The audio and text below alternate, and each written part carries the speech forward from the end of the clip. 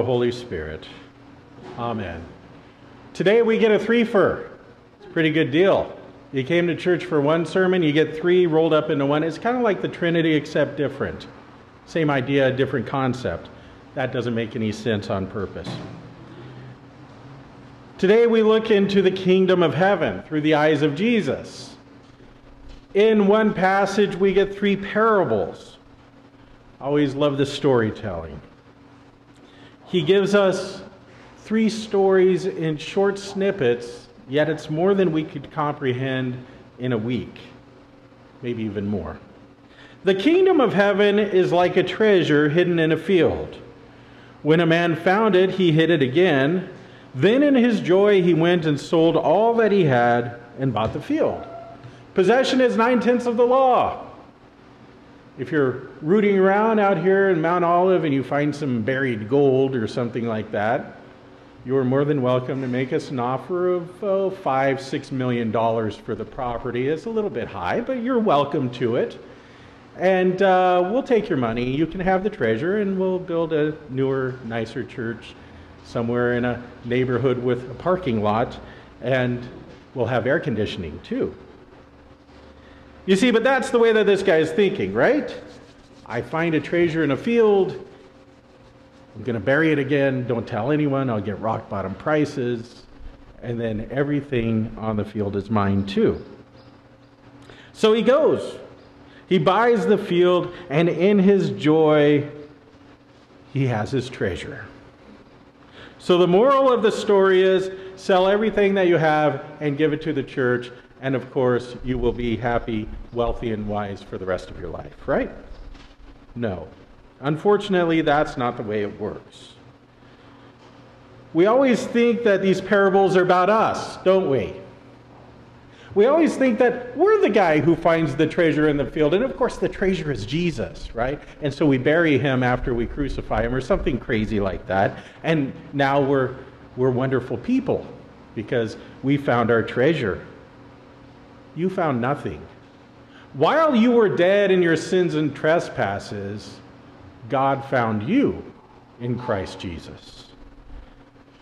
Is it hard to believe for you as it is for me? Is it as hard for you to believe that we're the treasure? We're the treasure. And Jesus is the one who sells all in order to have us. He sells everything. He gives his life in order to have you. Now that's crazy talk, isn't it? But it's true. Jesus has joy of you. You are the apple of his eye. You are the treasure of his field. You're it. Now that you've been purchased with a price, the price of his life, his death, and his resurrection, he holds you near and dear to his heart, and he says, you are mine. I paid dearly for you. Jesus and the kingdom of heaven have claimed you. And when you've been claimed by Jesus, he claims all of you, your whole life, including your death and your resurrection. On the last day, when you buy the farm, so to speak, I pray that you will have joy of knowing that you have been bought, and all of you, your sin, your righteousness, everything has been paid for and redeemed in Christ. He has claimed you to be the greatest treasure of all. See, isn't this great? When we stop making it all about us, how it's all about God, and then when Jesus does all these things, he does them for us. It's not about you going out and finding Jesus. It's not about you and your righteousness purchasing God or atoning for your sins or atoning for your unrighteousness. Instead, God atones for your sin and your unrighteousness. But Jesus keeps driving the point home, doesn't he? Again, the kingdom of heaven is like a merchant looking for fine pearls. When he found one of great value, he went away and sold everything he had and bought it. We've talked before, I think maybe, how long ago now, 3-6 years ago, about how pearls are made, and someone corrected me. I really don't know how it all works, but from what I understand, the pearl is something that gets caught basically in the clam's throat for lack of a better anatomy, I guess. And something gets in there, and it keeps kind of making this mucusy kind of stuff that keeps coating it, and it gets bigger and bigger and bigger over time, and that's a pearl. It's interesting how God works.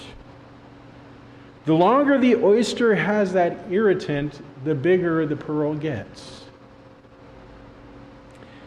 Jesus uses a pearl as the gem of choice, and I find that this is ironic because left to our own devices, left to our own righteousness and our own sense of how good we are, we're nothing but an irritant. Before a righteous God, we have no righteousness to offer in and of ourselves. If you think you're a good person apart from Christ, you're wrong. You're an irritant. You're bugging him, and you're bugging me too. Of course, you might be bugging me anyway, but that's just my problem, not yours.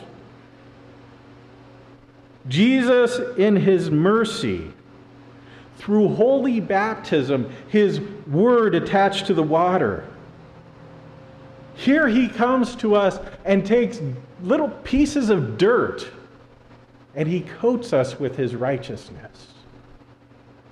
He puts a luster on us.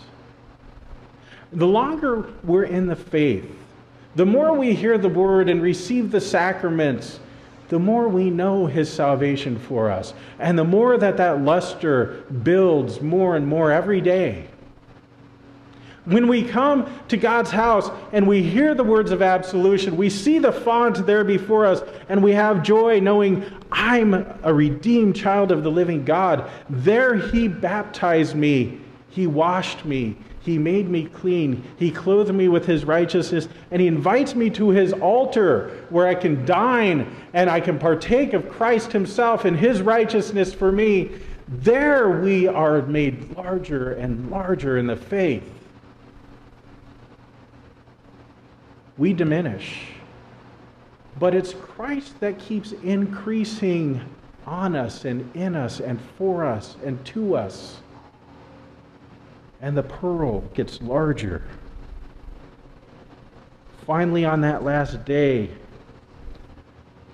we are the most precious jewel, each and every one of us.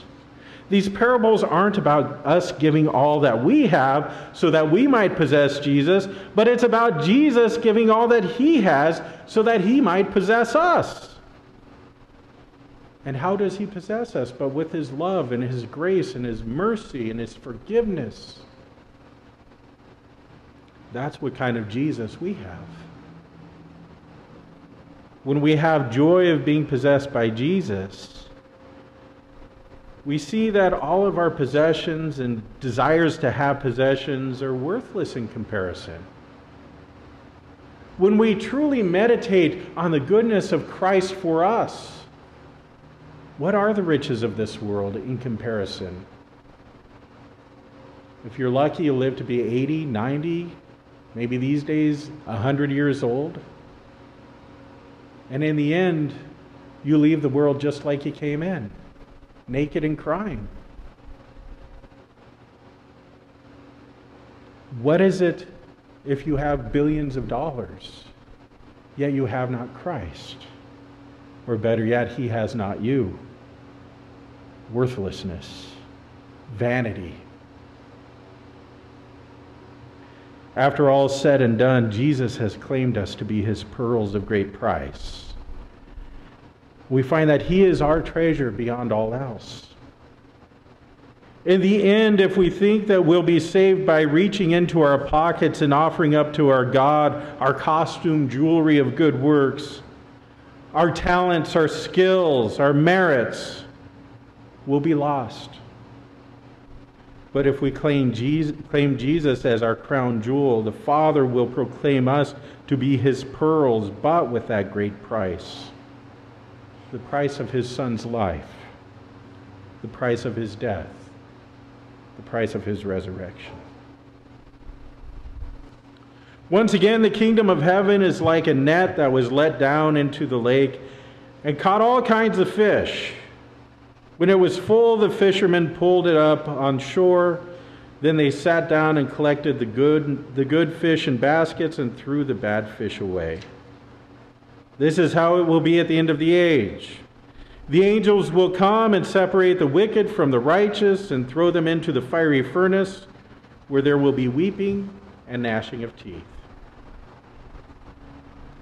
When Jesus said that his disciples would be fishers of men, or should I say his fishermen disciples will become fisher of men, he wasn't talking about little bottom fishing here, throwing your line out in the lake and waiting for a bass to jump on or something like that. Instead, he's talking about trolling nets, dragging nets through the water and catching fish in abundance. They were not sent to snag fish one at a time by dangling some tasty morsel before them, but instead by dragging a net, pulling everything in that they can. The church is here to pull as many in as we can. Not to lure people through the door by pretending to give them something tasty and delightful, but rather simply inviting them in. No bait and switch in the Lord's house. Net fishing is the way of the kingdom. We pull you in, we tell you about Jesus, we baptize you, we catechize you. It's indiscriminate. You don't pick and choose the fish that you want to catch. You just throw the net, and you see what you get. Good fish, bad fish, they all get stuck in the net. Sometimes an old tennis shoe, beer bottle. You never know what you're going to pull in. The sorting takes place at the end, Jesus tells us.